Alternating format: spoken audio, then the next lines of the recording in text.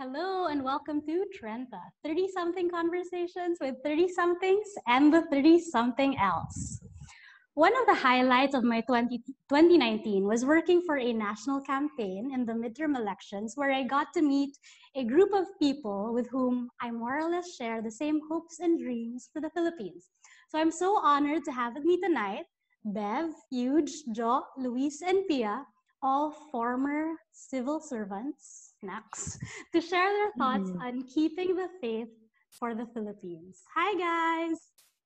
Hi. Hey, Paige. Hi. Hello. I think this is the biggest group we've had so far. So thanks again for your time. And I always begin by asking my guests for their ASL. But for this episode, and just to give context, aside Parang from MIRC, ASL, ano? Yeah, MIRC. Parang MIRC. Super old school. So Mga aside 30 from the years old ASL, nga. aside from the ASL, may I also ask for the years you were in government, and if you're okay with it, the offices or agencies you worked for. So who wants to start? Should we start with the most senior? Or, Obvious ba? Obvious ba? Louis, senior. No, yan. Sorry, may profanity doon. Euge doon. Ako ba? Ako ka! Ano ba? Obviously, ikaw yun. ikaw. Ay, kami nag-work ka na eh. Sa lahat ng government agencies, ano to resume? Kahit yung latest. Ikaw, depende sa May latest, sige. Okay, I'm Eugene, or Euge for short. I'm 39, turning 40 this year. Yeah, so ASL, sex, male. And I live in San Juan. Kinabahan ako, baka iba sabihin mo. Yeah, I used to work in the Senate and then with PMS for a while and also with the Department of Tourism. That was my last government stint. So there. So that was from total of 9 years, from 2007 up to 2016. Wow. Okay. All right. Sinong next senior? Ako yata yun eh. Ayan. Hi, Luis Abad, male. I live in BGC. So I work in Age. age 33.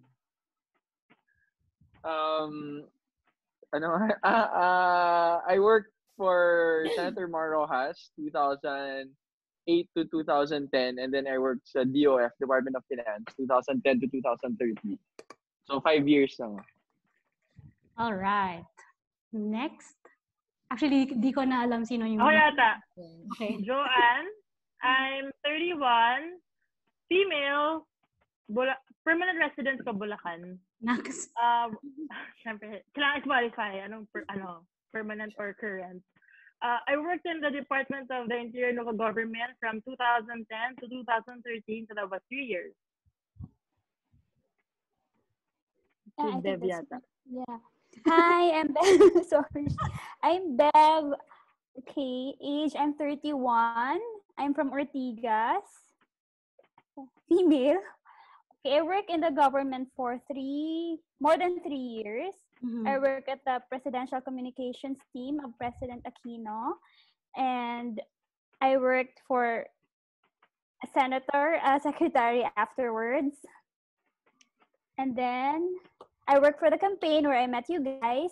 Thankfully, made my life easier and happier. So that's it. All right. I'm Pia. I'm 30, female in Quezon City. I was in the Department of Tourism with Euge for, I think, about a year. Okay. All right. Thank you for giving your ASL++. Okay, my first question is, how did you end up working for a government? Was it by choice? Was it by chance? Anyone can start. Ako, I think by chance. Because my batch, actually, marami in my batch when we graduated from college, that was 2009. most of us were swept into the presidential campaign. And then na-retain up to nung nanalo si President Aquino. Pero ako, I was working then on a local campaign for my family. When my mom lost, by chance, I was invited by Sec Jesse Robredo to join him. And like, when he invited me, it was a very temporary position. Parang he was very casual about it. Parang sabi niya, Joanne, alam ko wala akong ginagawa. Baka gusto mo akong tulungan. And he called me like the day he was going to take his oath taking. He was going to start office like July. I remember because that was July 9 eh. And then sabi lang niya, walang job description or anything. He just told me, kita tayo sa DILG 7 a.m. Paliwanag ko anong gagawin mo. Tapos, okay sir, I was supposed to work then for AIM. For The day before? project. The day before yun? Bukas papasok ka na, gano'n? Parang that was a Friday. Kasi Friday o taking. Weekend. Tapos Monday, pasok na ako. And tapos ako lang mag-isa yung in-invite pala niya. Akala ko may iba kaming kasama. Kaya for a month, I was the only staff na kasama, na bit-bit niya. And I was like struggling with the whole bureaucracy. Kasi hindi ko nga alam ano ibig sabihin ng undersecretary. Assistant secretary. Ano to? And like, there was I think, nakita ni Jesse na I was so overwhelmed by the first week. Because he had a lot of resumes of other people who were interested. Tapos he asked me already if I knew some of these people. Tapos yeah, sabi ko, yeah, sir, I know this. Yeah, kaya we had, in our whole stint there for 3 years, our core team was only 3. I won't name them, pero that was, he called them the OSEC management team. And that was the decision board of everything that reaches the secretary. Wow. And I always say it's by chance because Sec Jesse calls us his volunteers. Wala kami security of tenure. Like, parang every year, we always ask, nandito pa ba tayo? But there was always a new issue that comes up every year that threatens his position. Eh. So it was a fun and unpredictable volunteer work for 3 years. Yes. Who wants to share next? Sige, ako next. I graduated college 2007. Parang that wasn't a very fun time to graduate. Yun yung, I think, global financial crisis. There wasn't so many opportunities in the Philippines then. So I had a choice whether I wanted to work in a bank or do a year abroad in Paris. So I decided to spend 1 year in Paris. After graduation. Yeah, naman. It was parang exchange program of Ateneo that it was starting before. And then my parents had a friend who had an apartment there. So libre naman yung tuition, libre rin yung tirahan. So I said, bakit ako magsasuffer sa Philippines? Yun 2007 yung parang high TGMA, tas parang wala talagang masyadong choice for work, unlike now na ang dami pwedeng pagpilian ng mga bata. So ayun, so I went to Paris hoping na to learn French and pursue like a master's degree. But that while I was there, yun din yung height nung Obama election in the US. And parang contrast that with what was happening in the Philippines. Parang I felt na things can really turn around quickly, and why not be part of something like that in back home. So after 1 year in Paris, I said, uwi na ako. And at that time, parang si Senator Mar pa yung dati. Parang he was gearing up to run for president. So I applied for his Senate office. Naalala ko si Euge, nandun pa si Euge dun sa table niya nang nag-job so senior na talaga ako. siya.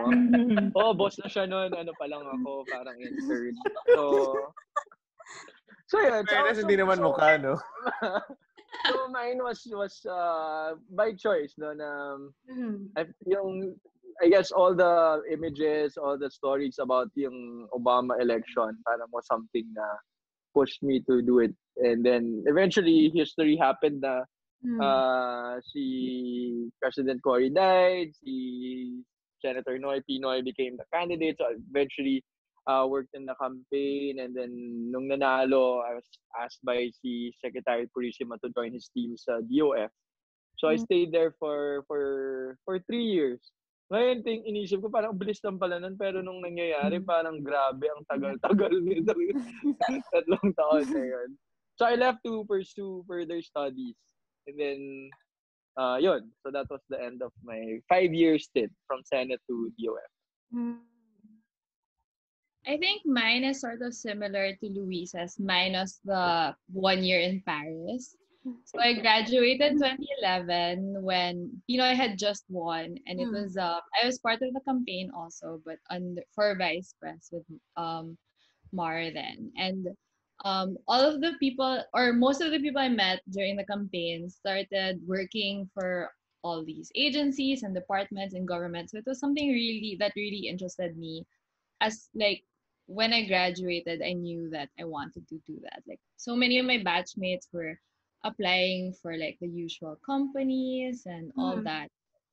And no one was really interested in pursuing working for the government. And I don't know, it was something that just always I knew I wanted to do.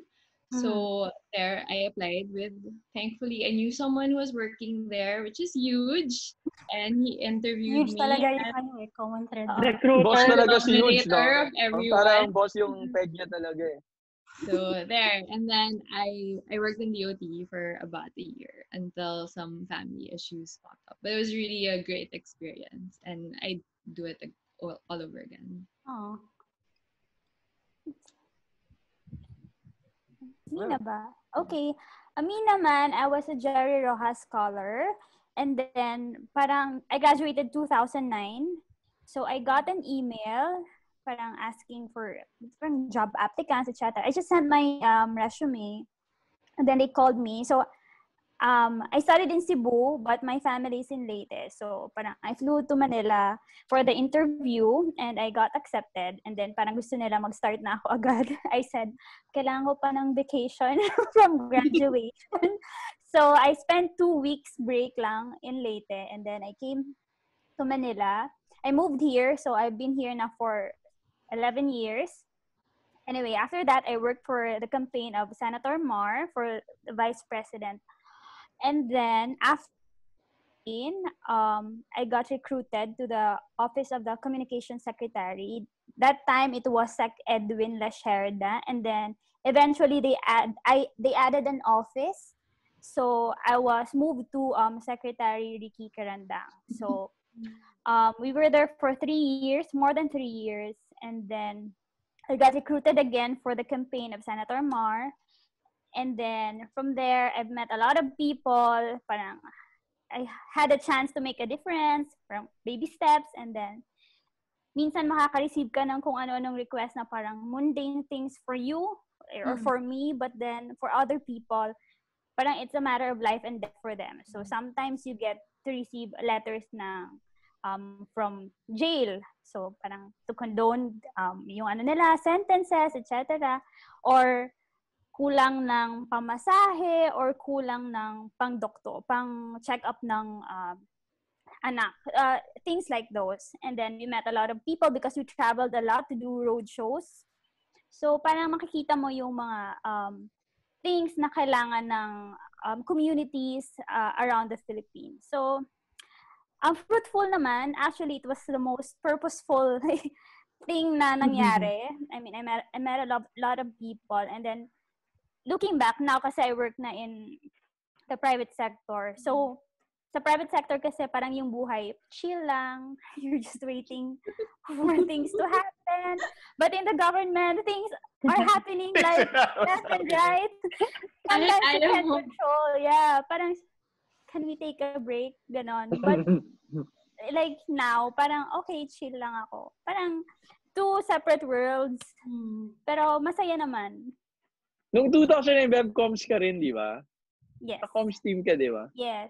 Naalala ko pa si Bebe nung 2010 campaign. Neneng-nene pa yan si Bebe. Oh my God. Payat pa ako Binubuli noon. pa siya eh. Ngayon, siya na nang bubuli. Siya yung nabubuli. Napaka-among tupa yan si Bebe. Ang boss niyan dati si Danny Gozo tapos si Rami Si Diaz. Rami, di ba? Diba you were the only girl in that big room, of course. Yes. Parang apo ka na nga ni Rami eh. Yeah, kaya spoiled. Naalala ko, nakipagkulitan pa ako kay Beb dati sa mga comms request, diba? Speech, PR. Yeah, and then marami kang mamimit na media. Some of them are nice and hardworking, and some of them are just Not. how-shaw. Hindi ABS-CBN yun. No, not even. But I can name some who are... Never mind. Si Boss Euge na daw. Ako na ba? Ako by choice. Ito, alam ni Paige. Parehas kami ng law firm na pinanggalingan eh. So, I used to be with a law firm before. At some point doing law firm life, I realized, what am I doing? It's not fulfilling. It's empty. It's empty. So I decided to resign from the law firm work and decided to join government. I did a walk-in application.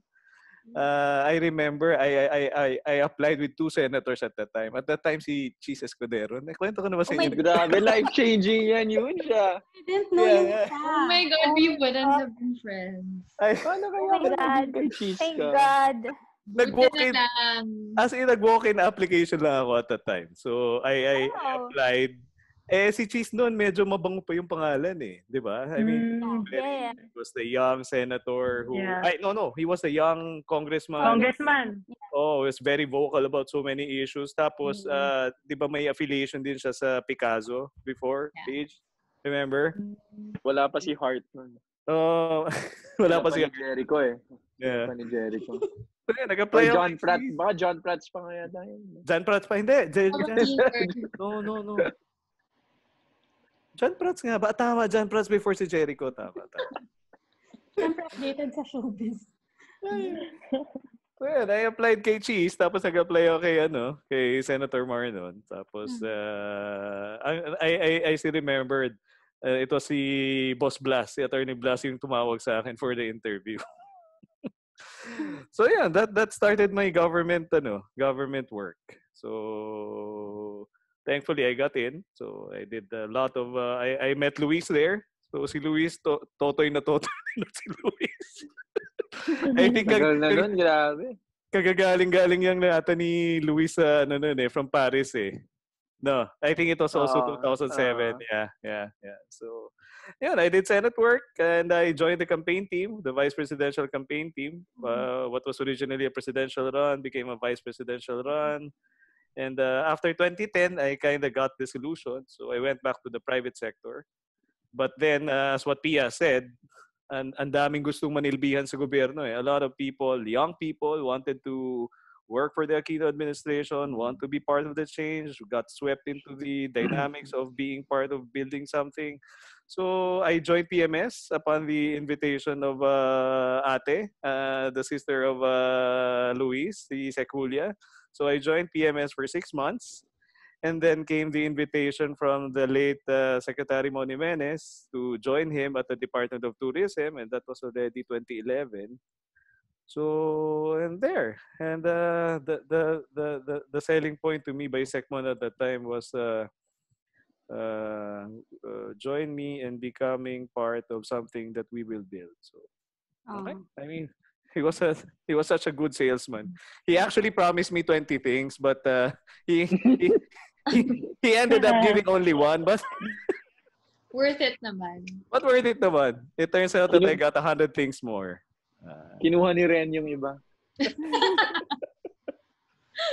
Ayan. So I spent the next 6 years until 2016 with the Department of Tourism and again the presidential run of then Senator and Secretary Mar Rojas. So yeah, so many battles, so many fights. So yeah, best 9 years of my life. What's a misconception you had prior to working for government, and did that change after you actually experienced it for yourself? Misconception that things are easy to do as long as you're focused on it. But no, there are many people. Parang in government kasi, like, yung bureaucracy, as in like, every step of the way sometimes may challenges. It's not just the system also. Sometimes it's the people. Kasi diba, in government, like every 3 years, every 6 years, nagpapalit. And some people are there for the longest time, and then they're not, parang they treat you as, you'll just be here for a short period of time. Parang you have to follow my system. But sometimes kasi, depende rin sa boss mo kung parang gaano siya ka-dedicated, how to parang do the changes, the small changes parang within the office. So that's it for me. Ako yung number one misconception was we thought we could change everything in just a short period of time. So, somewhat similar to what Bev said. So, but you go in there, you really think that you can change everything overnight. So, but yeah, such is not the case. So that's one misconception. You can just plant the seeds of change, and hopefully it will turn out to something really good in the future. But yeah, the work will never really end. I mean, it's such a huge work that you cannot totally overhaul everything. Ang daming bad habits ang daming entanglement if you get what I mean. So there's a lot of untangling that you would have to do, a lot of unbundling so that you can fix the broken pieces, the broken system. Yeah, I think that was one big misconception, and we all thought that we could, and yeah, and that was a bit up to now for me. That's a bit of the disillusion there. So, yeah. Ako baliktad ako yung kay Euge. Siguro kasi kami, when we started in office, we always knew that we could be out anytime. So we had a very leveled of expectation na parang lagi sinasabi sa amin, from the first time I started, first day, parang yung guidance sa akin ni Sec Jessie was, Joanne, lahat ng gagawin natin dito, dapat yung pwedeng, pag iniwan natin, hindi na kayang isara. Parang yung example niya parati, our landmark policy was the full disclosure policy. He said, kaya ako pinupush yung full disclosure kasi pag ang mga tao nasanay na may impormasyong nakalatag sa kanila, pag sinara mo, hindi din nabuksan. So parang that was always our guiding framework. Now we always just start a system hoping, kaya even our office was very lean. Kasi what we wanted was a system, para sa startup na gagawin ng OSEC, ibababa sa baba in the hopes that the bureaucracy will absorb it. So that was parang for me, that was a very helpful thing when I started. I was very disillusioned when I started. Parang magkaiba kami ni Euge. Kasi I came from a very tiring and very draining campaign, very personal. So, yung DILG experience ko, that was like my it was about regaining hope again. And regaining hope because I had a principal who was very hopeful. So yun yung first. And yung second, that whole experience, I gained a tremendous respect for the civil servant. Because I had no idea how a government worked, and I was always very grateful. Because every step of the way, I would always ask the undersecretary, not just the undersecretary, but even an admin assistant. They're very helpful. Sabi ko, ate, paano to gawin? Ate, paano to gawin? And I think they appreciated it na we admitted na hindi namin alam. And then napansin namin, nung nagtatanong kami, naging even when Sec Jessie died, I love them so much kasi they made sure na we were protected. And even up to now, if nagme-message sila sa Facebook, and if I have a question about something technical about local government, they were just, madalang sila. So, those are my, two biggest gifts that I got from government.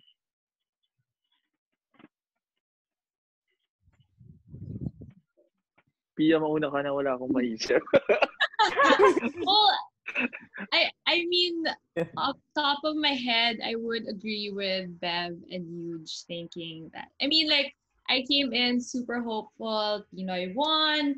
This is like the hope the Philippines was waiting for, like our version of Obama. So I was like thinking, I mean, it's obvious to say that I was thinking things would work. And when you get there, you have to deal with the bureaucracy and all the red tape and all that. But I also left knowing and meeting so many people that are genuinely working in the service of the Filipino. And that's, I guess, the opposite of the first misconception that I had was that because I kind of grew up always interested in like current events and all that. And so for me, people who worked in the government, there were a lot of bad people. I'm not to say that all were bad, but there were a lot of bad people as I grew up. And meeting all these people who have worked there all their lives and committed their lives towards service, it was something really refreshing to realize and to get to know. So I guess that's mine. Siguro, since a lot has been said, parang maybe one misconception that other people have of government is that it's a very you know, 'di ba, yung 'di ba may meme nga na kumalat na pag government office yung nagchichika-chika lang siya, tapos ang sugat ng mga tao, lunch break, haba na lunch break. Pero sa totoo lang, sobrang nakakapagod mag-work sa government. I think perfect talaga yung to start your work life or your career as in government kasi ang dami mong matututunan na malamang some people take for granted in terms of values, in terms also of parang systems, concepts, theories. Sobrang may expose ka in a way na hindi ka may expose sa isang company, and may expose ka rin sa sobrang daming kinds of people, and I think yun yung okay sa experience kasi like if you work in a company, medyo homogeneous, medyo same yung mold ng mga makakahalubilo mo eh. Pero pag nasa government ka, sobrang iba-iba. Like, in my case, I worked sa DOF.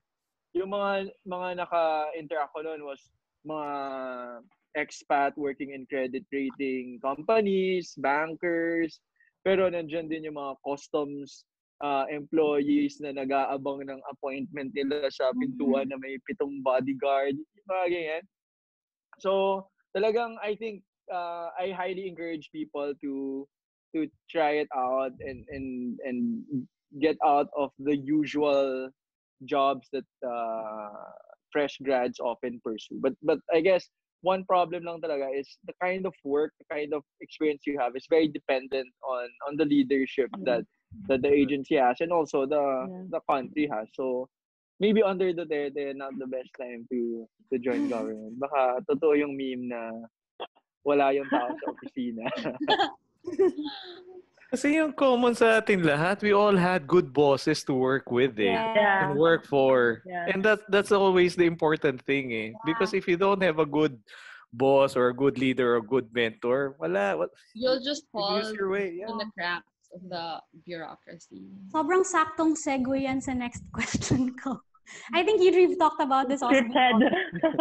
Yeah. Kailangan mo siya na facilitator. Also na, do you make a conscious effort to work for or with someone whose values align with yours? Or does it matter that you share the same values with your principal or your boss?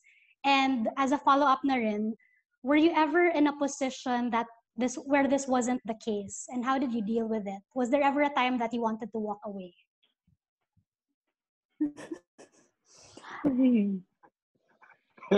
Si Bev, parang yung tama ni Bev, oh. Araw-araw magre-resign na yan eh. Hindi naman because of that. Ang bait kayo ng mga boss ko. Sige, ako mag-start ito since sa kanya last time. Ako for me, parang in every, especially with regard to work, no? Parang mission is something that's very important to me.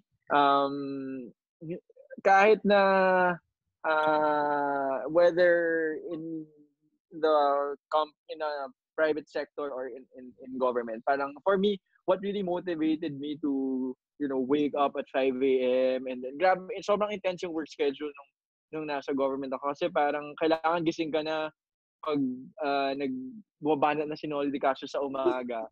Tapos syempre sa gabi, yung briefer for the next day, pagpupuyatan mo. So parang 5 to 12, ganyan. And then Saturday, papasok ako para to make sure na yung tambak ng mga papel sa office ko hindi madedelay. Kasi what if, di ba, may isa dyan na parang magiging problema 2 weeks from now kung hindi ko siya Anyway, so parang all of that work won't make sense kung hindi ako naniniwala dun sa ginagawa ko. So for me, very important and very crucial yun. And kaya kahit mag-try kang mag-private sector, parang laging hinahanap mo pa rin na parang ano ba yung sense ng ba't natin ginagawa to. So for me, yeah, very, very important. Luckily for me, parang I haven't had the problem of being entangled with bosses na put our office in compromising situations. And I guess part of my discipline is really not getting to that point na parang may mga warning signs naman yan eh. Yeah. And you just have to make sure na before it becomes difficult to say no, parang you say no early on pa lang.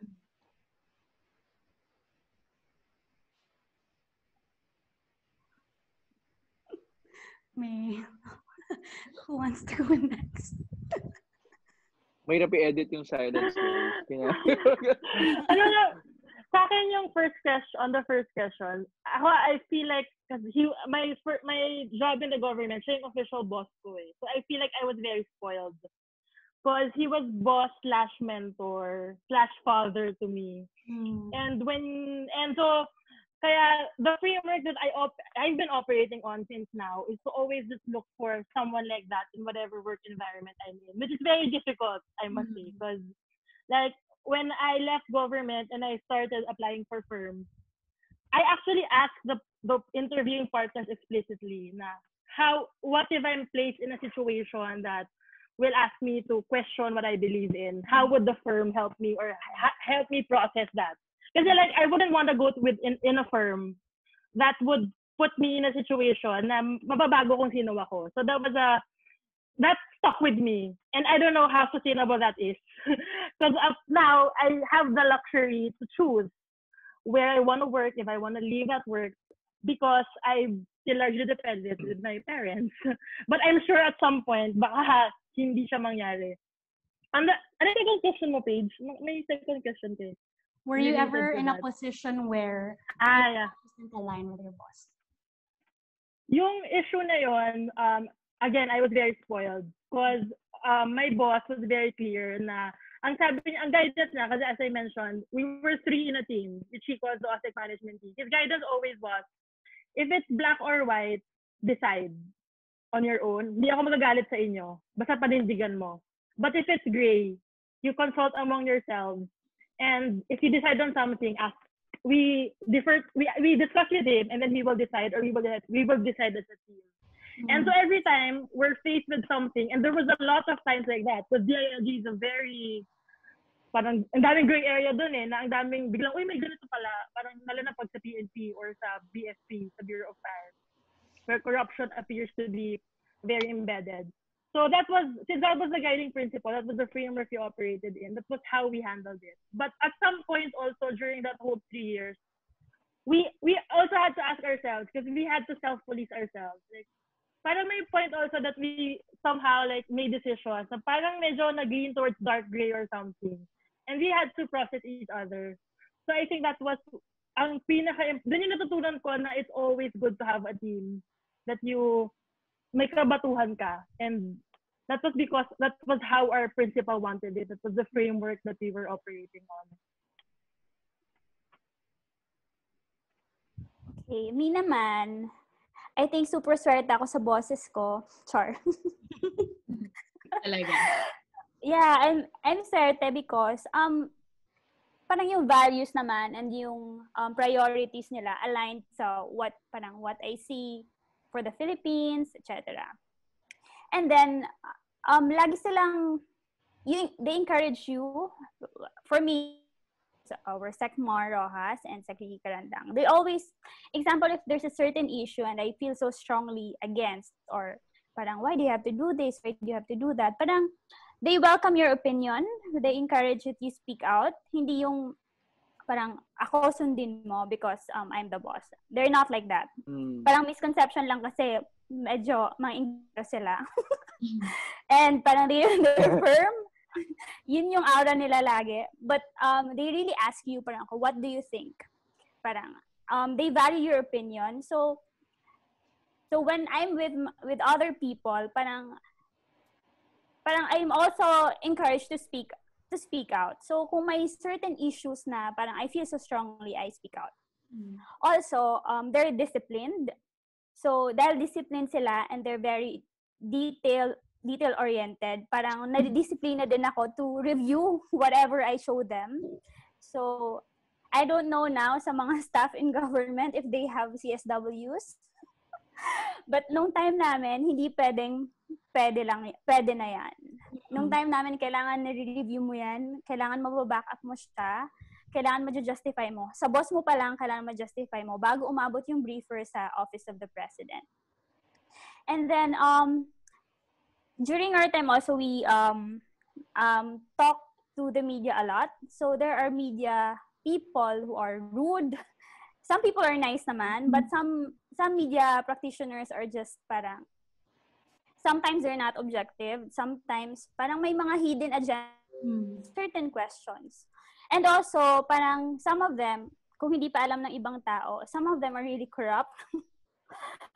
So, or under the payroll of some people, you will know, depende on the content that they, halimbawa, like, for a whole week, like, every day nandun yung pangalan ng politiko. For a whole week, nandun yung issue na gustong i-advance ng politiko.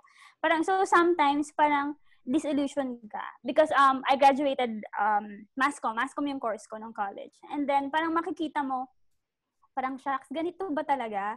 Parang may media ba talaga nagpapabayad? But yeah, in reality, yes, meron. And sometimes, yung bosses mo yung mag-aalala na, yes, may mga ganyang tao and we don't have to deal with them. And if we deal with them, as in like, very lang, yes or no, or as long as hindi tayo we will not follow their system.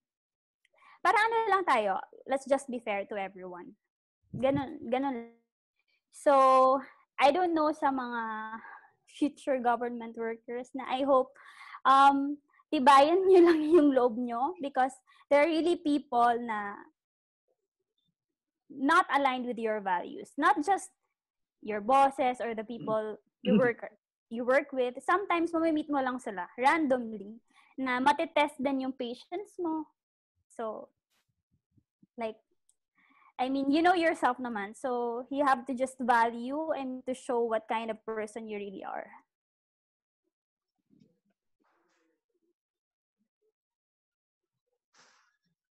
Euge?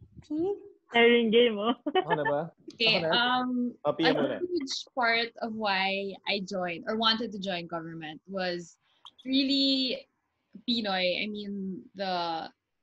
I felt like we aligned on so many levels of how we wanted to see the Philippines. And not just him, but his cabinet as well. And that I knew that if I wanted to work in government, it wasn't going to be under a politician or a senator or a congressman. I really wanted to work under this team of people that shared the same vision as I did. And luckily enough, I found myself in SecMon's office. And I always thought to myself, I'd only join government if I was under a good boss. Again, it was my first job. So more than a boss, I was also looking for a mentor and someone to really bring me into the real world. So I guess I chose to some extent, like I knew I wanted to work for him.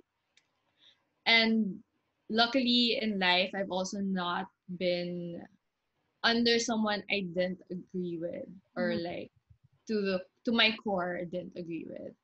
And I mean, there are many things naman you don't agree with your boss. And like what Bev said, I was also lucky that Secmon encouraged dialogue and encouraged speaking up. But our lunches were always so animated because we talked about like everything under the sun, from serious concerns to work related to what's trending on YouTube. So like he was really someone who, I mean, anything you can talk to him about. So I was really lucky. And after government, working in the corporate world, I also was lucky that my bosses, I haven't had a boss that I've disagreed with my values disagreed with. I think it's hard to work for someone you don't agree with. I mean, your core values don't agree with. Like, why will you go to work?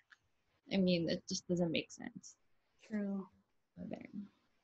I guess swerte rin tayo na we can choose. Some Yeah. people have the Yeah. job and the Super, boss. super lucky. Okay, di ba? I'm sure many people can't, Mhm. or many people there are also many people who don't want to, like a job's a job, and that's fine with them. I don't think I can live with myself if I didn't agree with the person I was working for. Yes. Ako na? Okay. And I think that's to Pia's point, I think that's also the reason why I never saw myself as staying for the longest time in government, because I had to believe in the leader that I was working with and for. Because otherwise, I mean, if I were a career public servant, then I can just imagine, president after president. I mean, good if you're under a good president, but if you're not, hello, diba? That's a nightmare. But yeah, I think it's important that you believe in the principle.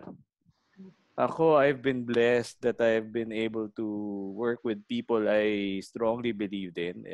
Si Senator Mar, and then si Secretary Julia, and then si Secretary Moni Menes. I mean, those are three really, really good public servants. They're very good civil servants. They lead all of them lead by example. So sa boss side walang problema, sa principal side walang problema. However, kung ang babatayan natin ng mga boss ay ang Filipino people, yun ang frustrating part. That for me was the most frustrating. If we follow by Pinoy's mantra before that, kayo ang boss ko, then the Filipino people are such thankless bosses to work for. Parang it's they're sorry to say this, but sometimes in government we get so, because you're so buried with work already, you're so tired, you're so frustrated, but you just have to keep on going, as what Luis said earlier. You just have to do it, eh? But it's a thankless job. It's a thankless job, and You get sometimes bashed. you get bashed, and sometimes the Filipino people, they can be such an ingrate sons of men and women. If you get what I mean. So that's really the frustrating part. And because of that, you sacrifice so much of your personal time, you sacrifice so much of your family time, you even sacrifice wealth. That's why during the time of Pinoy, I think a lot of us experience unexplained poverty. Yan nga yung biro-biroan eh. And that was not only with the staff level, even with the secretaries, because even the secretaries under the presidency of Pinoy, they all sacrifice so much of themselves to be part of something big, something great. So and sabi nga ni Beb, bash. You do all these sacrifices, and then you get well, sasabihin naman ng mga tao, trabaho niyan eh. Yan. Oo nga Yeah, naman. that's what they Totoo always nga said. naman. Ginusto Diba? nyo. Ginusto naman nga. Totoo naman talaga. Ginusto natin. So, okay. Sige. So you just have to do it for a cause greater than the people that you are serving, and always a cause greater than yourself. So, but yes, because of that, I can tell you right now, there were so many times that I've almost walked away. So many times. And I almost did, 2010. So, wala nadala uli dun sa wave ng mga, uy, kailangan we have to do something. Kailangan we have to help Pinoy and make it successful. And this is it. We can change this would be the turning corner for the government, etc. And that again, by the way, is also the frustrating part. Because after 2016, all the things that we've worked for, DOF, DILG, DOT, look at where they are now. Come on. We're not saying it's done. that bad. I mean, thankfully, DOT okay pa. There are many Biglang challenges. cambio to. No, but at least the second secretary that changed the first one after the Pino administration. Anyway, but that was a very frustrating part, and for that alone, I walked away so many times already. But again, the principals would always remind us, no, laban lang. You just have to do it. You don't expect anything. You don't expect a thank you. You don't expect a reward. You just do it because it's the right thing to do. It's in our DNA. It's what we believe in. It's in our principles. It's our philosophy. So you don't do it because you want accolades. You don't do it because you want to enrich yourself. You don't do it because you seek to expand your network. You don't do it for yourself. And I remember someone telling me in government, and this is where I'll probably end. When you do something, you're actually doing it for yourself. You're actually doing it for yourself. You do it because you want to. You do it because it fills you. You do it because you find joy in it. You find it fulfilling. Hence, you don't expect gratitude. Just be grateful that you were given the privilege to serve. So, and that kept me staying. That kept me fighting with all these good people right here. And it's been a good fight. It's been a good fight. And for that alone, the government experience is thankless, but priceless as well. And I think it's the most valuable experience that anyone could ever gain in life, as their rent here on earth, so to speak. There, yeah. My next question would be, despite government work being a thankless job, what naman was the one thing you were most proud of, or your proudest moment during your stint in government?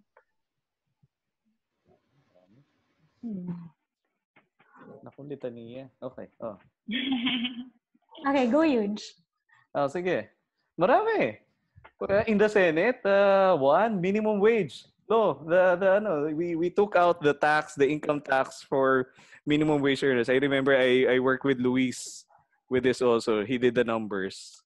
So we took out the tax for minimum wage law, and that was the bill that Senator Mar filed. And we were part also of the MOA AD. We had the MOA, the Memorandum of Agreement on the Ancestral Domain, that was supposed to give away Mindanao, or at least a large chunk of Mindanao to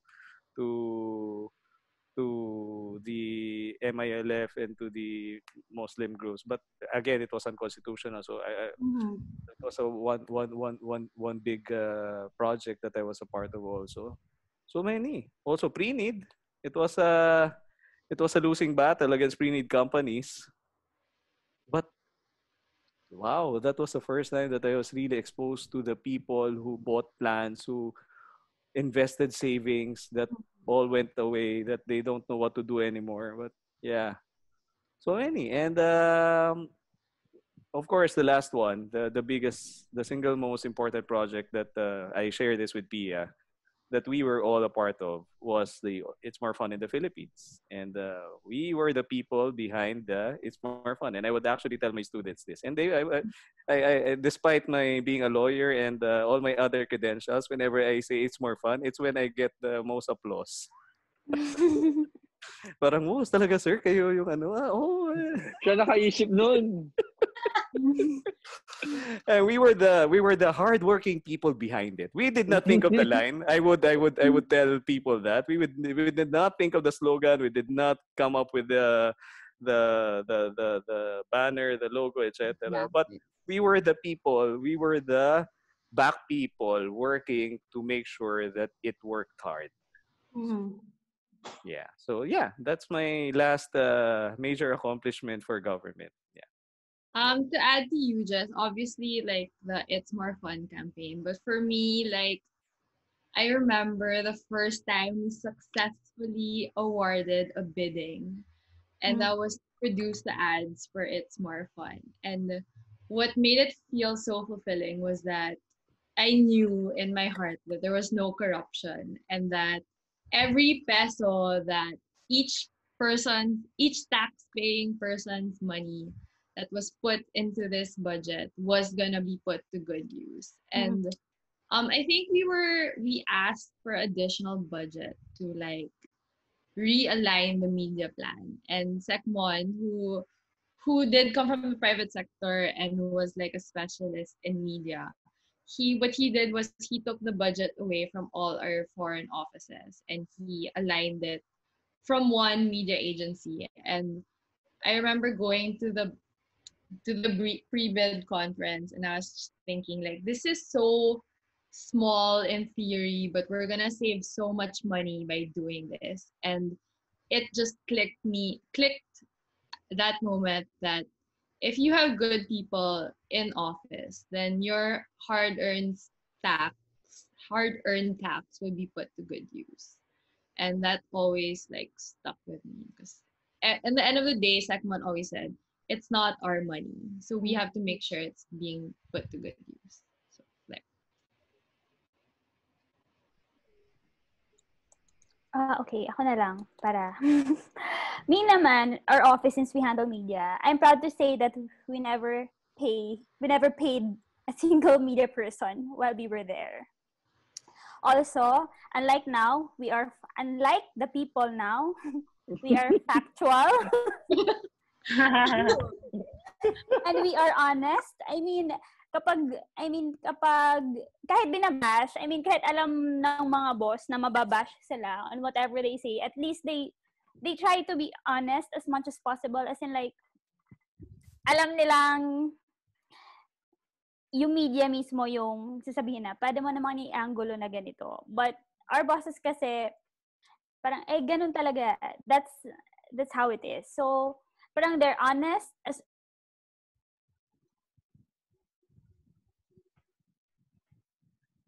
Pero naghang...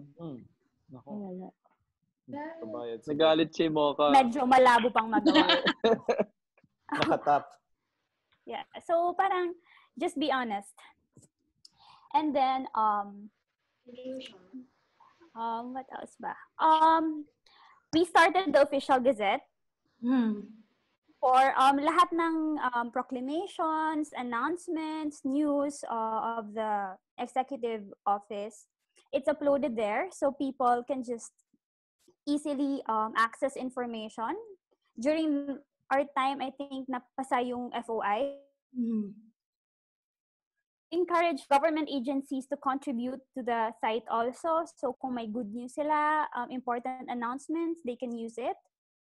I don't know if you will remember, but during Pinoy's time also, doon nagsimula yung mga accounts ng MMDA, PNP, the other offices. So parang doon nag-start yung people can easily contact the agencies by just a tweet, etc.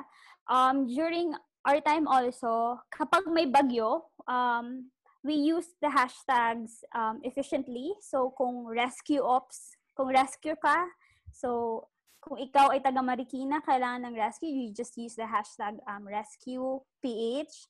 Kapag kailangan mo ng relief goods kasi hindi ka maabot or parang it's impossible for you to buy. So, may hashtag kami, I think, relief ops at that time. So, lahat no na-channel to DSWD's database. So, parang at that time, there was a system. I don't know kung pinagpatuloy siya up to now, but during our time, may ganon. Gusto ko yung hashtag lubak to normal, di ba? Yeah. Yung pag... Noon meron kami, sa office kasi, maraming creative people. So, yung project na yon, it's about, may mga potholes sa daan, especially sa National Highway. Yung pagaling bagyo. After the Yeah. bagyo. Maraming pothole. So yung project was DPWH will mobilize people and para matakpan yon. But kailangan namin ng mga tao na magre-report about it. So may pa-contest sa office. Ang pinaka-creative na gagawa ng tag para maingganyo yung tao na mag-report ay I forgot anong gift check yata from our boss.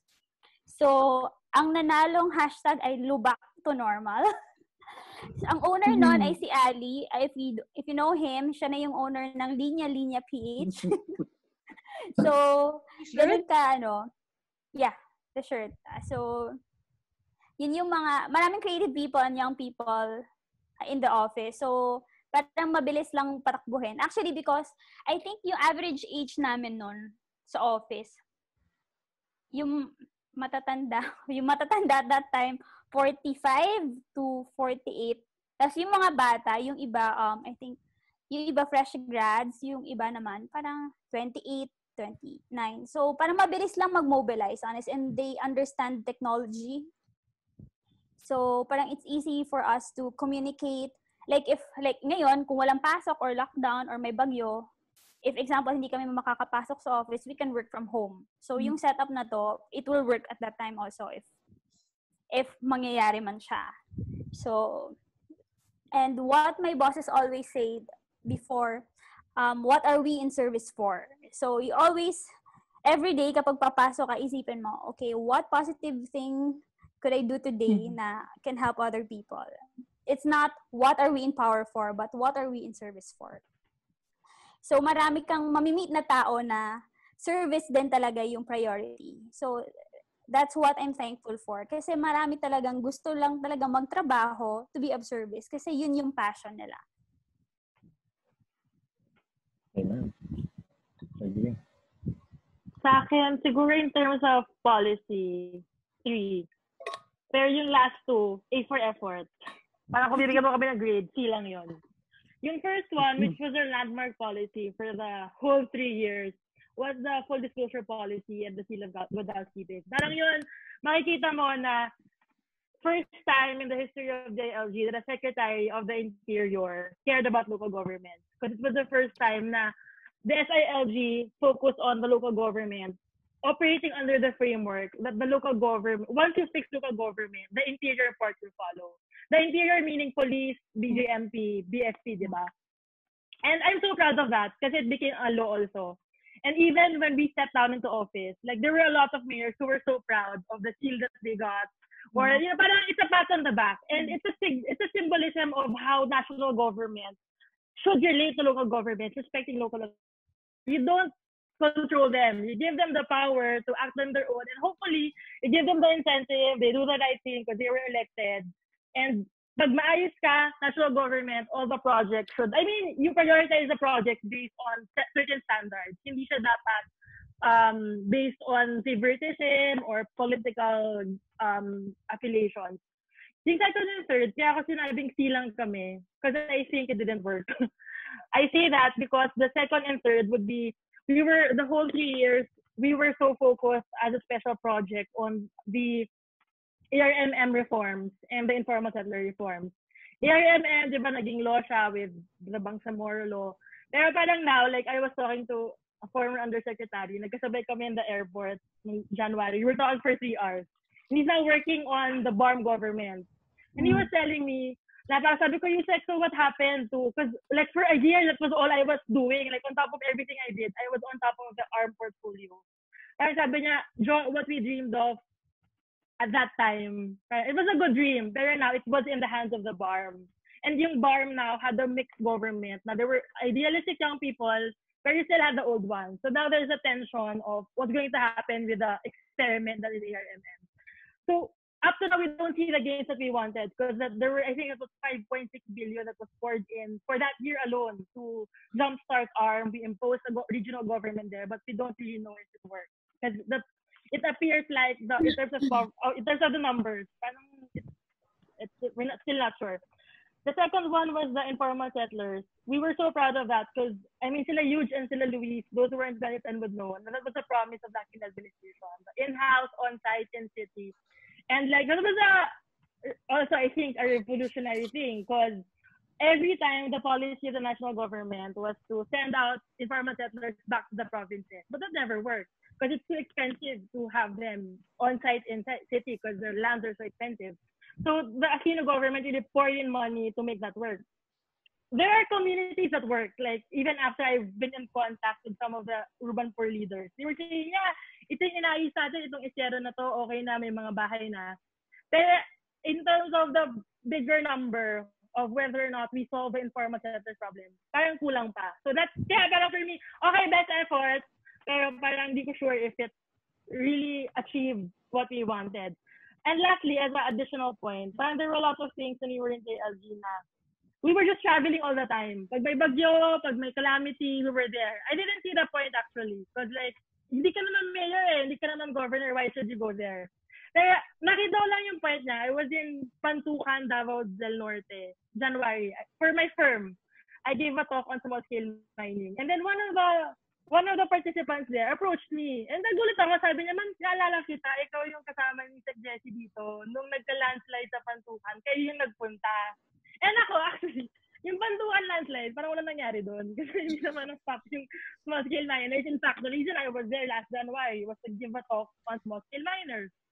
Pero parang for me, the added value of what I got from what she was saying was it was the first time we saw a national government figure go there. Like, naalala ko, we had to chopper from Davao to Pantucan with the AFP chopper na di mo alam kung okay pa siya or whatever. Pero that was the parang media policy side. Pero parang sometimes people, even parang national government seem so far away from them.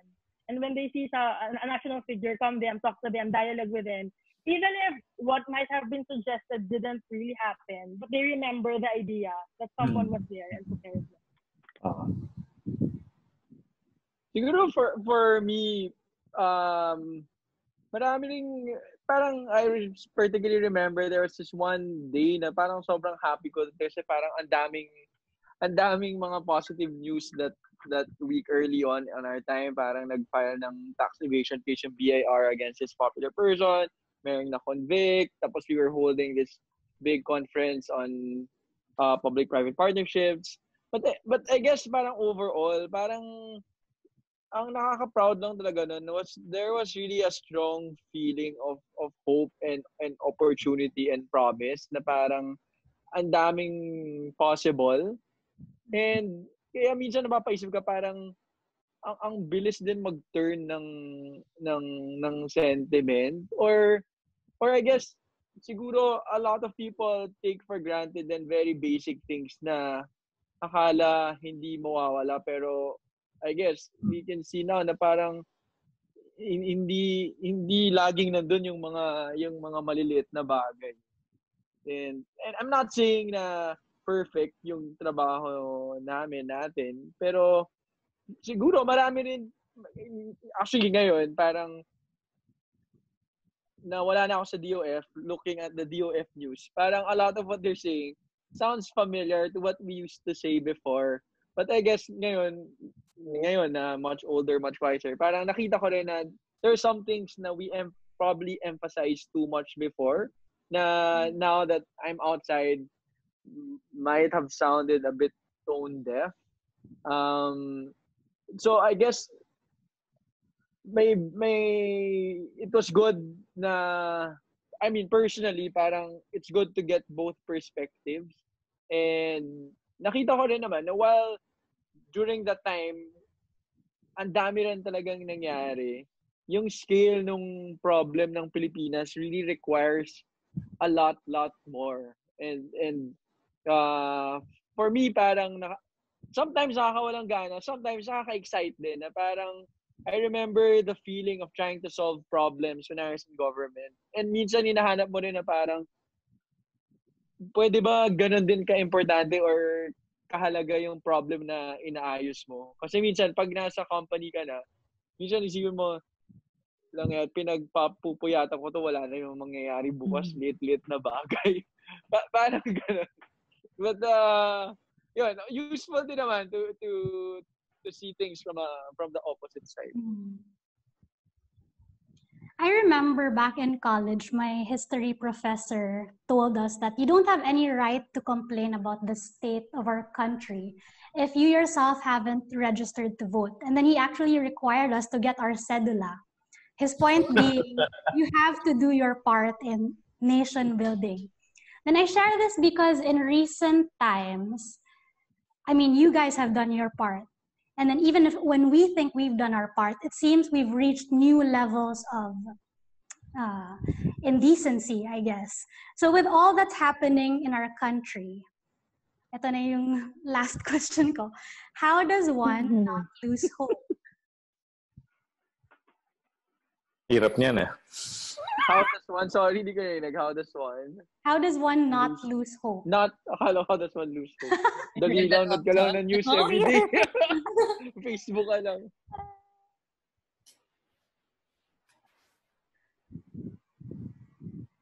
Long silence. Actually, yun yung pinakamahirap question ng pages. Kasi, nung minessage mo yan, yun yung nakala kong tanong. Because like, parang sabi ko, at this point, if I were to answer you honestly, like, I feel like I'd like, paano matagal nun? Nawalan ako ng hope. Yung naalala ko lang, when, parang yung pinag-isipan, yun yung reflection point ko from the questions you sent. Like, I remember in college, my course was development studies.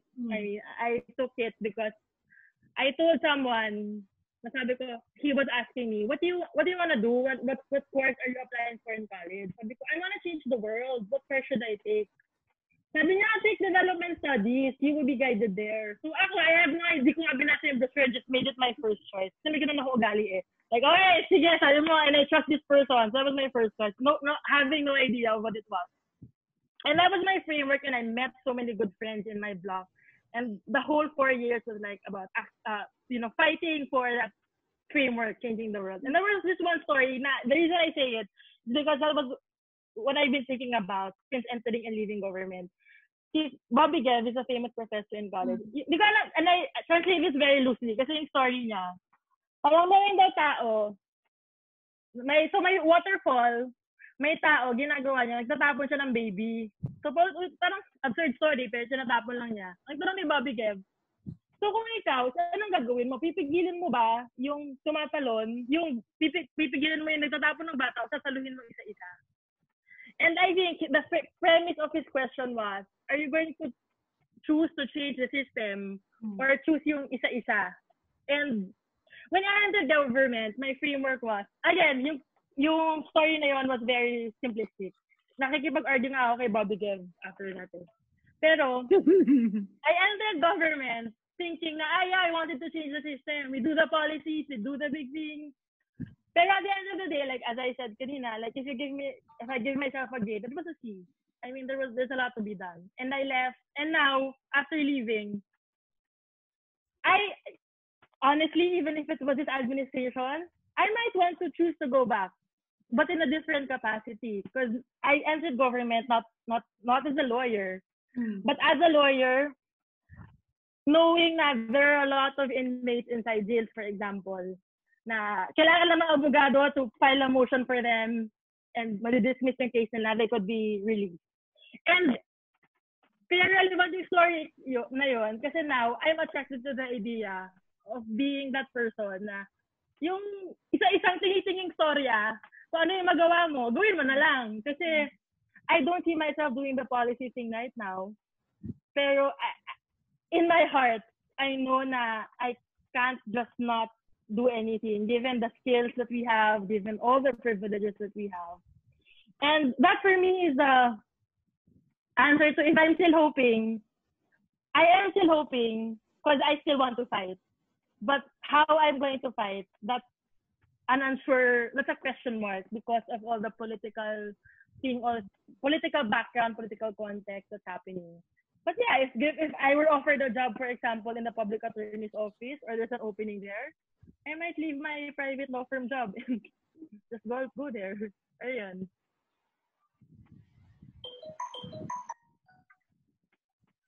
Ang hirap ng tanong mo, Paige. Your question how hard. hope? Yun ba yung question? How do you not lose hope? Yeah. Even And after serving in government? Yeah. And with all the shit that's especially, like, happening right now. hope. Oops. Yeah. Hindi ba, PG-13 ba tong mo, or R16? Hindi. Walang Kasi rating. Wala rating. Yung ibang tao kasi baka iba yung mindset or opinion nila about the things that are happening to us. But like for me kasi parang, is this really the Philippines that we want to live in? Parang I don't think the passage of the anti-terror law or what else pa ba inuna compared to addressing the real problem like the pandemic, etc. Also, parang after experiencing a lot of losses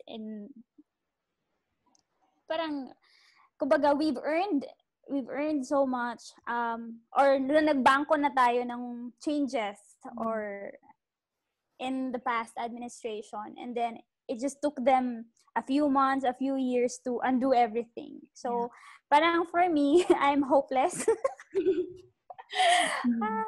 So I don't know, sometimes iniisip ko parang ako, why do I care? Why should I care? Parang sometimes I want to be selfish na parang pakialam ko sa nangyayari, but parang you chose this. Example lang, if I have an office mate na they voted for this administration or etc.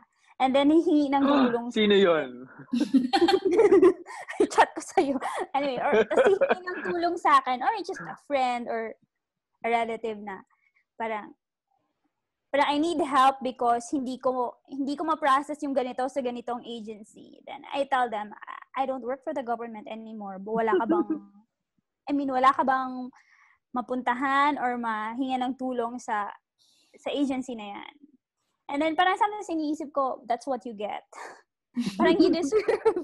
Parang naman, kumbaga, minsan kasi, or baka selfish lang, or yung point of view ko is very personal. Kasi parang, I've seen my friends and my office mates parang worked hard a lot or so much and sacrificed so much to do this parang changes and these things, but parang ang dali lang mawala because you people voted for these kind of leaders.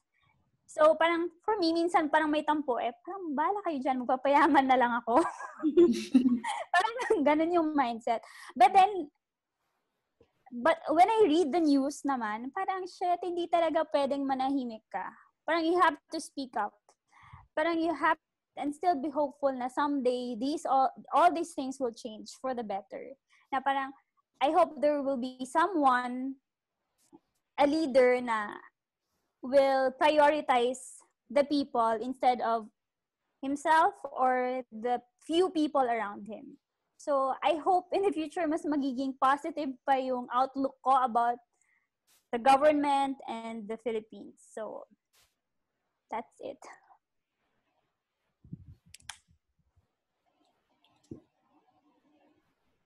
Sige. Ako, siguro one thing I learned, parang one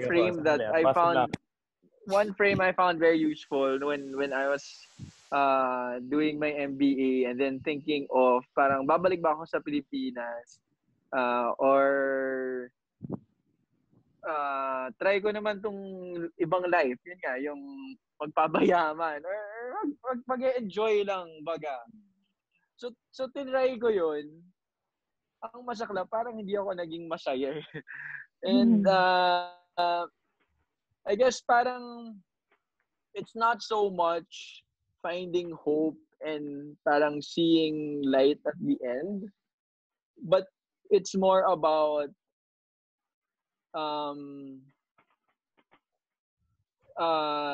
parang realizing na there's always a problem that needs to be solved. And if you have the luxury of time and talent to be a part of that, parang just being part of that fight already gives you energy.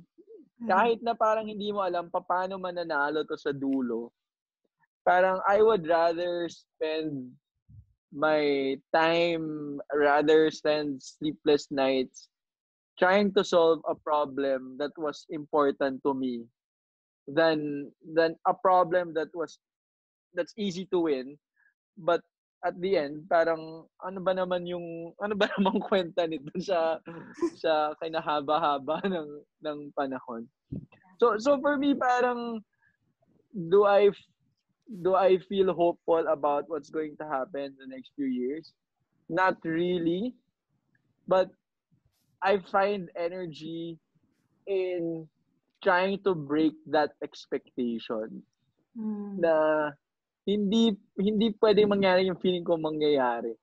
And what's a better way of, 'di ba, of draining myself than in trying to break that expectation. So for me, as much I've been trying to avoid being engaged in government or being engaged in politics since 2016.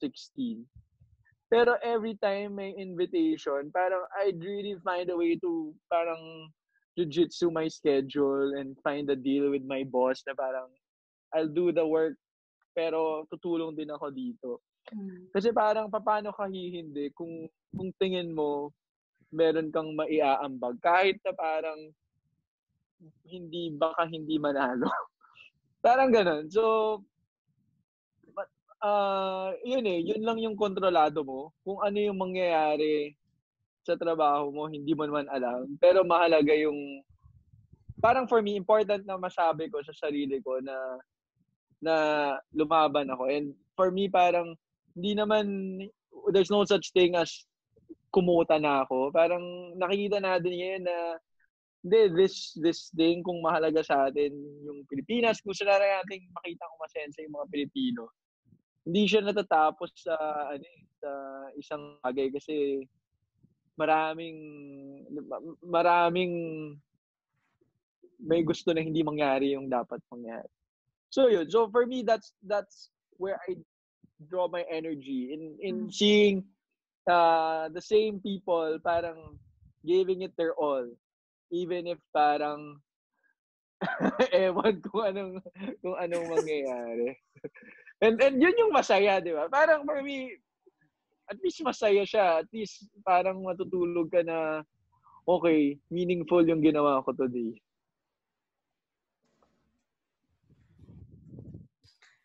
Your question's so hard, especially because I have a lot of like friends who've started families na, and because of the past few events like ABS, anti-terror, this whole dealing with this pandemic, like non-stop, hindi naman non-stop, but like pretty often they're like, oh, should I look for a job in Canada? Should I move to Australia? And things like this, I don't know why, and I wish it didn't, but they kind of trigger me because I can't get myself to say things like that.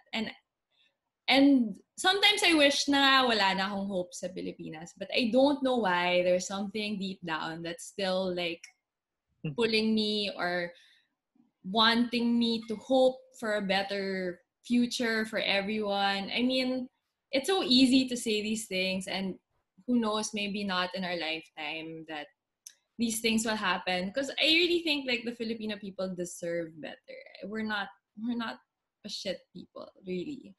And like, I don't know, maybe hope's a big word and it's easy to throw around. So maybe that's what I have. It's this want or longing for something better. And I also feel that and maybe this comes from a place of privilege, and I acknowledge my privilege, that if we just leave or entertain the idea of turning our backs on the Philippines, and who's gonna work or who's gonna give that effort to make sure we get one step closer to that better Philippines? And right now, like what John said, like I don't know what it means for me to do right now. Like I don't see myself working in government anytime soon, or lending. We don't know who's running. I don't know. But like for me, the most I can do now is take care of my sphere of influence. So like I have a few businesses. So for me, it's taking care of my staff and something that small. Like if I decide to turn my back on the Philippines, then they'll lose their jobs. And how about their family? I mean, things like that always linger in the back of my mind. And that's why maybe that's where I get the hope for the Philippines, is that these are good people who work for me and with me. And they deserve better than what we have now. So that's why that's why I'm hanging on to something or hoping for something better for everyone. Huge. Ako na ba? Si boss Actually, na.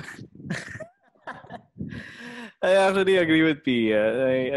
I talk to Jack sometimes. So there are times that we are actually about to give up with this country. So why don't we just migrate? We can go to Canada. It seems to be like or anywhere else, New Zealand or anywhere but the Philippines, right? But for some reason, I agree with PA. Parang alam mo, you entertain the thought. You entertain the thought of leaving, but deep down inside you, parang there's something holding you. I can't explain it as well. Maybe hope, probably. But to answer your question, Paige, how do we hope? How does one not lose hope? How does one not lose hope? Okay, how does one not lose hope? I've been thinking about that question. I after 2016 and after everything, the shit show, it was all been downhill, right? After 2016, and I think I share the sentiments of everyone in this group, in this room, that it was so frustrating. All the things that you worked hard for down the drain, all the reforms that you initiated change. So, right? And what's the use, right? So I became so disillusioned, and in fact, I keep telling myself and my friends and even my students and even Jack, I won't go back to government anymore. But that doesn't mean I'm not hopeful. It doesn't mean that I've lost hope. It's just that I've already reconciled myself with the idea that you don't have to be in government just to be able to contribute to our country and just to be able to help our society. So that's one. That's one. But what was very telling for me, and just when I was about to give up hope, someone told me about this Oscar Romero prayer. Are you familiar with that? No. No. You don't know the Oscar Romero prayer? It's a No, really you should nice share it. prayer. It's a really nice prayer. But I'm sure you've heard prophets of a future not our own. No? Ano, hindi ko na yan. It's a really good prayer. I'll just look it up. Baka may screen share ka ba? No, di na. May presentation na si Euge. No, but it's a really nice prayer because it contextualizes everything that we've discussed earlier about wanting to change everything. When we can't change everything, not in our lifetime, and we have to stop expecting that. And when I realized that after hearing this prayer, it kind of made sense for me. Because you can't figure out everything. You can't solve everything. You can't solve everything in this lifetime. We just have to do our part. We just have to plant good things, and that should be enough. And for me, that's something hopeful already. You look to the future by doing something good today. So that's what's keeping me hopeful. And also this line. This is a very powerful prayer. I suggest you guys look this up. I'll just read the end part. We may never see the end results, but that is the difference between the master builder and the worker. We are workers, not master builders. Ministers, not messiahs. We are prophets of a future, not our own. So everything that we're doing now is for a future, not our own. So it's for someone else's future. And our role now here at this time, at this place, in this universe, in this tiny blue dot, yeah, just have to do our part. And after that, when I realized, all right, so we don't have to go on and around town solving everything, solving every problem, solving every issue. You just have to contribute. whatever way we can, something good. Just plant something good. Kaya nga tama si Bev na nung una hindi ko pa na-gets eh. Just to share with you guys. And Twitter. Twitter buddies kami ni Bev. Mga awayero at awayera. Mayroong shinare si Aika na yung Virgo, Libra, Aries. So may yung sa Virgo nagdidilig. 'Di ba? Nagdidilig ng plants. Nung una di ko pa gets paano naging Virgo to? But it actually made sense because you're actually planting seeds now. So we won't get to sow it. We won't get to reap the harvest, reap the fruits. Someone else will, but you still plant the seeds. So I guess in our respective ways now we do that. Ako I've already reached that point where I just strike everywhere and anywhere. Wherever I'm drawn to help, sige, okay, anti-terror petition, sige, sure, okay, teach, okay, gawa ng mga policy notes, oh, sige, sure, okay, policy advice, okay. Because you can't keep on planning everything based on one singular idea that you have to change everything. You really cannot. And just to end, I'm turning 40 this year. So 40. 40. Yung last year, party ka nga. Yung last year kasi para Chinese pamahiin na dapat agapan mo. Fake 40. Fake 40. But exactly. Buti na lang nag-advance celebration ka. Exactly. So that was actually the purpose for that. It's a Chinese, it's Filipino Chinese belief that kailangan mo i-preempt para you'll cross it anyway. But I realized I'm turning 40 this year. The average lifespan is 65, right? Right? Humaba na? Humaba na ba? Assuming na 70 I'm sure it's more than 65. Let's assume 65, 70. 70, sige, 70, 30. I'm 40. I only have 30 more years to go. And I realized just last week, I'm already on my way back. You follow? I'm already on my way back. So it got me thinking, wow, what will I be leaving behind? And that actually gave me hope. Because I'm now in that mode where I would now start planting the things that I would leave behind once I pass from this life. Aww. Yeah. So that gives me hope. That even if it gets so fucking frustrating. Thank you so much. Yeah, sorry, Euge, go ahead. Yeah, that's it. Thanks so much, guys, for this very colorful conversation. You guys and other people I know who worked for or are working for government are really the reason why I always think twice in moments when it's so easy to criticize those in government, because I know that for every corrupt politician there still are, those silent workers, just like you, who bring dignity to public service. Just. So thank you again for your time. Isa kang bagong char. Char. Fourth char.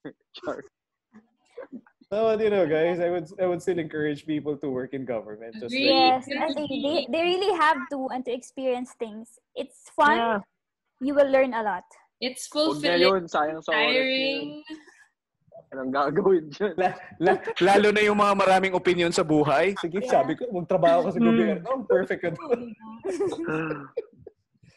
Bye, Paige. But thank you very much for having us. It's this is actually a good opportunity to recount all these things and to be reminded of once upon a time.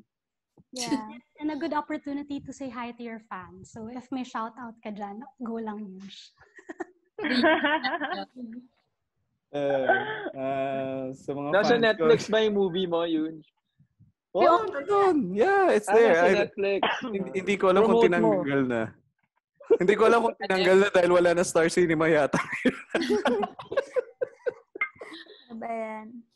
Nasa I Want TV yun. We'll just stop recording, fans mo. or we can still chika after us. So yeah. Thank you again. All right, thank you, Paige. Thank you.